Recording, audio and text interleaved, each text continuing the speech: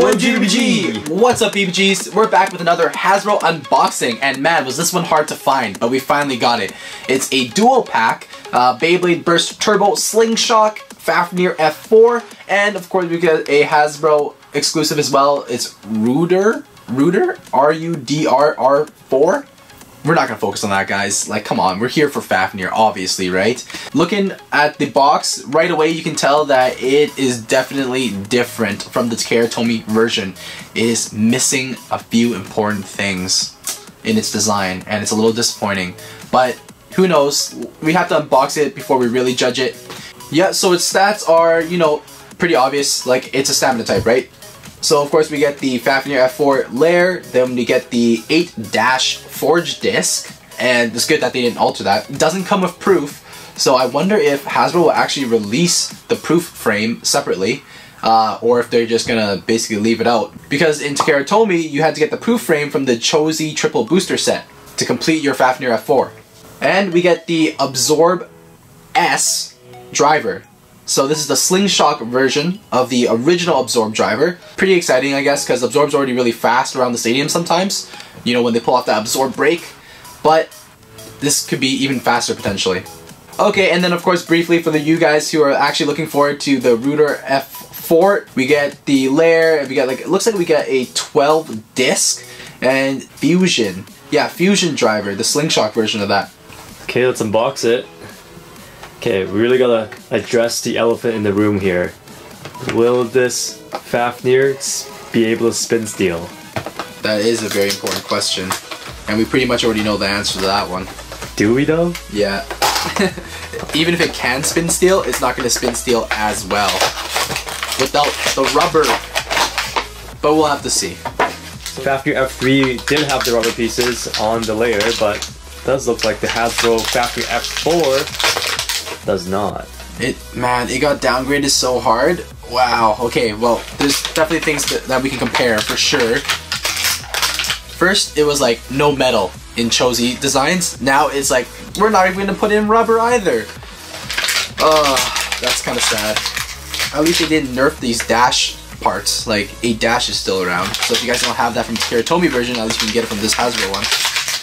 Alright, let's start comparing and really dive deep into this design. Let's see what's going on with this Fafnir F4. Right off the bat, the colors are a little bit different. And of course, guys, these dragon heads over here, no rubber. This is all plastic right here.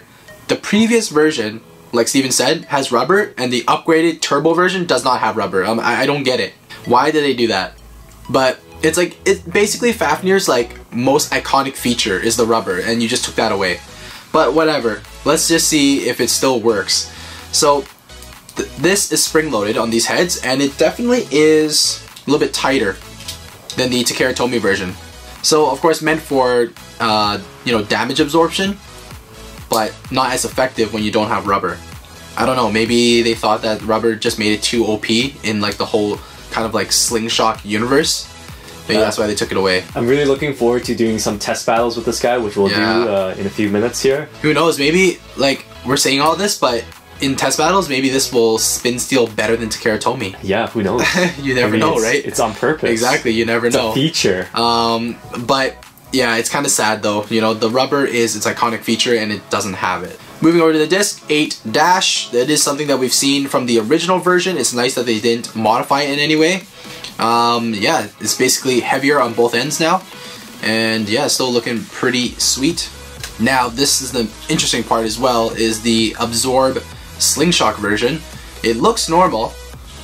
It has a free rotating plate with little teeth on the edges, and the thing is that, so yeah, with the Takara Tomy version, very easy to push down the Absorb driver, right? It retains that feature that we kind of originally saw in the Nothing driver in Hasbro. You don't really know if it's effective or not. You have to push down with a lot of force to really get that plate. But maybe that's just one of the drawbacks when you add like a SlingShock feature, right? You just basically pull up and then the entire plate will basically raise a little bit, and you get a taller driver, and you'll be using the actual platform right here more so. And basically to go back into battle ring mode, you just push it back in And then that's it. This snaps back basically. Not gonna lie, the SlingShock feature, being able to change your, you know, performance stuff like that, like it's a cool feature for sure. Like the height change is pretty cool. The height change is cool. Being able to ride the rails better, that whole feature is sweet.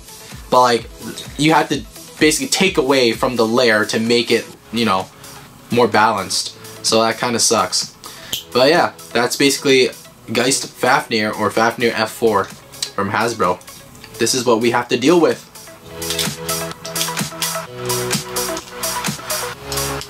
Okay, Beys put together. Let's give you guys another side by side. This is Fafnir F4 and Geist Fafnir. Rubber versus no rubber. Take a look at the back. Of course, we have the proof frame on our Takara Tomy version. Driver design, I guess like when you first look at it, similar, but obviously very different, right? One SlingShock, one isn't. So of course we already know that the Beys is going to be lighter than the Takara Tomy version, but I'm sure some of you are probably wondering just how much, so let's just quickly weigh everything. Since there's no metal, no rubber, this weighs, I think, what was that, 15.19? Yeah, 15 grams. And Takara Tomy version, the real Geist Fafnir, 20.67. The original Absorb driver, 6.99. Yeah, so lightweight. 7 grams. And then Absorb SlingShock version, 6.58. Slightly lighter. Yeah, slightly lighter. Not a huge difference, but that's good. You're not talking about like 5 grams difference, but then again, like, you really can't make this that much lighter. But alright, let's put it together. Let's do some test spins and test battles with the Fafnir F4. Let's test out and see if it can really spin steel. Okay, let's test out the Fafnir F4. 3, 2, 1, let it. SlingShock? No, you're in battle ring mode. Yeah, it's battle ring mode. So less aggressive? Pretty chill, pretty chill. Yeah, I can definitely see why they tightened that like kind of spring a little bit on the driver though. Because like the original Absorb can go crazy around the stadium when you feel like it. But they want to differentiate SlingShock mode and battle ring mode a little bit more, right, in Hasbro. So they want you, like, if you want to go fast, use SlingShock, right? Yeah. They don't want you going super crazy fast while you're in battle ring. So I guess that makes sense. But let's just change it to SlingShock mode. Yeah. And another reason they removed the metal, I feel like they wanted SlingShock mode to actually move super fast. Yeah, around the stadium. They need less weight. Exactly. 3, 2, 1, let's.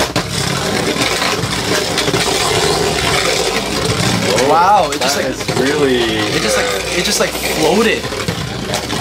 It transitioned from one rail to the other seamlessly. Yeah, and that's because of the plate too, right? Like it rides over this section too, really easily without losing too much spin. So that's pretty impressive, I guess, for like the driver when you're comparing it to other SlingShock performance tips. Like this is pretty good. Okay, test battle with the Rooter R4 too. 3, 2, 1. I'm in battle ring. You're in battle ring. So I'm left spin, you're right spin. We just want to see really quickly here is like, can I spin steel? Then we'll also test battle against other, maybe Takara Tomy Beys too. Yeah, we'll see if spin stealing is still a thing without that rubber. I should have a little bit better life after death than you. Yeah, because that driver is better.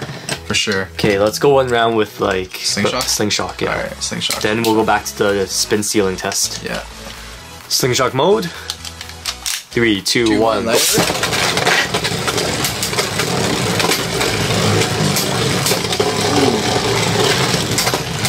Yeah, definitely in SlingShock mode, like Geist Fafnir doesn't have like the punch in order to pull off a really big hit, right? Oh, like a tie. Okay, so let's do a little bit of spin steel testing. I'm just gonna hand spin Fafnir F4. And Steven, you're using what? Takara Tomy Wing Valkyrie. Yeah, so a lot heavier, hit harder. Let's just see how it goes. 3, 2, 1, let it.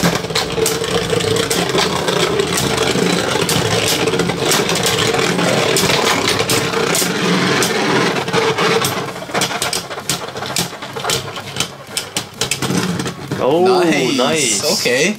So it can still spin steel a little bit. Yeah, because the shape of the whole layer is still the same. It's just missing some rubber pieces. Like the rubber aids in the spin stealing, obviously, but like the feature does help too. So probably doesn't do it as well as the Takara Tomy, but you saw that though. Still won, although hand spinning, so it's pretty good. All right, we're stepping it up. let's see if Hasbro has what it takes to take on a GT Bey. Are you gonna hand spin? Yeah, I'm gonna hand spin. Okay. Let's see if we can spin steel. Like Rock Dragon's pretty like round easy to beat. too. Yeah, exactly. So it'd be a little bit easier. 3, 2, 1. Let it.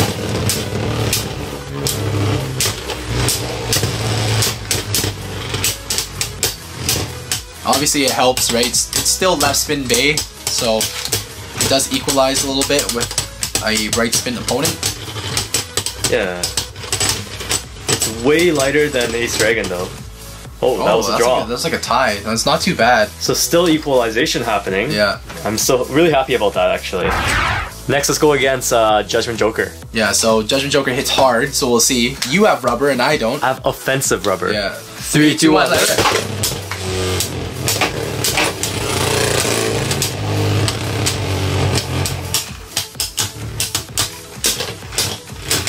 There we go, it's getting faster. Nice. But can it pull off a win? It's a good draw. That's pretty much a draw, yeah. 3, 2, 1, let it. 3, 2, 1, let it.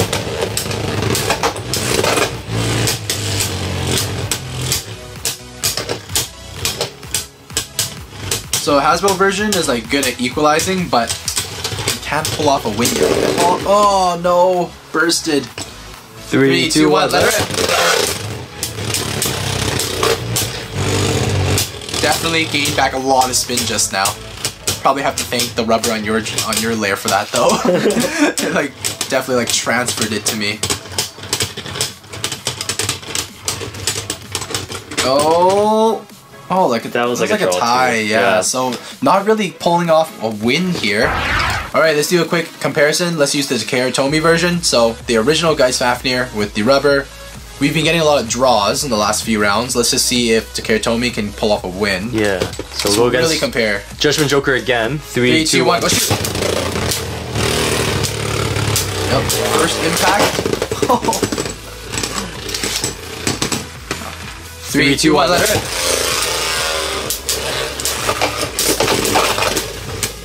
Oh man. Oh man, that rubber on rubber. What? 3, 2, 1, let it. And that's the difference of having rubber on Geist Fafnir 2. It adds like so much extra friction when you're battling against an opponent like Judgment Joker. Yeah, so like the real question, can Fafnir F4 Hasbro spin steel? It can spin steel a little bit, it can equalize well, and it can at least pull off a tie instead of losing, right? Alrighty guys, that is our unboxing on Fafnir F4, okay? What do you guys think of this Hasbro release? Overall, let's kind of like sum it up. Disappointing that there's no rubber, but we're glad that it at least retains its shock absorption feature, right? Where the mouth basically snap in like that. SlingShock driver, when you're comparing to other SlingShock drivers, this one is pretty sweet. Overall, if you're like basically like a Hasbro exclusive type of collector, you have to get this Bey. If you're wanting it to perform the exact same as Takara Tomy, that's not gonna happen. It doesn't have the rubber, can't spin steel as well. But I would say you should probably still pick it up. And of course, if you're here for a Rooter R4, then I guess, yeah, I hope you guys like this. Doing here? I hope you guys like this unboxing because we featured him for about 3 seconds. And then here's its spotlight right now. But that's pretty much it, guys. Let us know what you guys think of these two Beys. Subscribe to the channel, like the video, and as always, geeks out.